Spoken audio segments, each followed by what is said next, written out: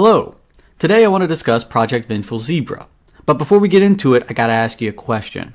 When you were young, did you ever have a teacher that just didn't seem right? As if the teacher was from another world? And dare I say it, inhuman? Well, you're not alone. Project Vengeful Zebra puts the player in the role of an elementary student who, like us, believes his teacher is an alien. And unlike you and me, he plans to prove it. In this dark and humor-filled game, you must collect evidence during class while being mindful not to be caught. To keep the game suspenseful, the game will be in first person. You'll find yourself in a large-scaled classroom that makes you feel small. And more importantly, the view perspective will keep the player on their toes, as it is crucial to mind your surroundings at all times, and first person limits field of view. Some of the actions the player will need to do while moving about the classroom is locating items that can be used to help you distract the teacher.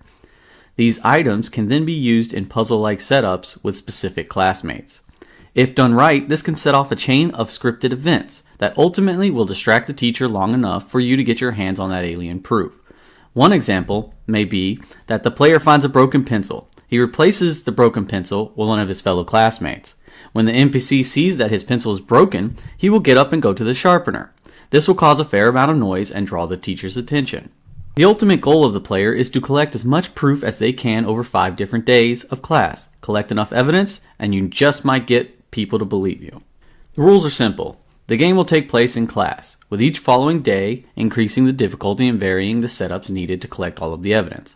The player will only have a short amount of time to collect as much evidence as they can before class is dismissed. The player cannot be caught out of their seat, or they will be forced to return to their desk and given a warning.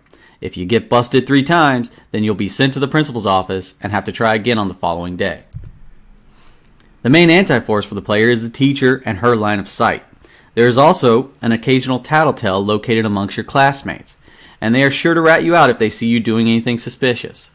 Lastly, time will always be looming over the player, as you move carefully and with purpose to get your hands on a clue.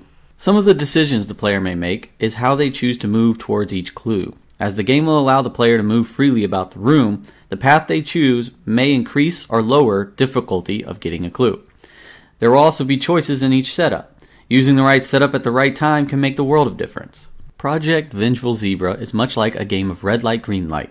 Carefully knowing when to move and when to sit tight is key to victory. It also lends comparison to the stealth survival horror game Hello Neighbor, due to the use of similar mechanics like avoiding enemies' line of sight and using distractions to draw them away. What makes Project Vengeful Zebra different is in its puzzle-like setup mechanic, having the right item in the right place at the right time in order to set off a chain of events, much like a Rube Goldberg machine.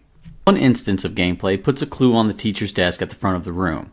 After the player notices the pattern of movement from the teacher, he can take a direct route and use timing to grab the clue while she isn't looking. Another instance with the same setup shows an empty desk near the front row. The player can move quickly up to the empty desk while the teacher isn't moving and take a seat.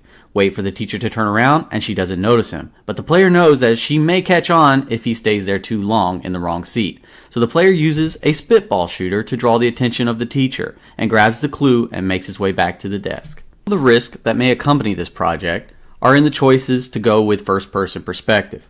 While it does align with the theme of the game, it could add too much difficulty when it comes to minding your surroundings.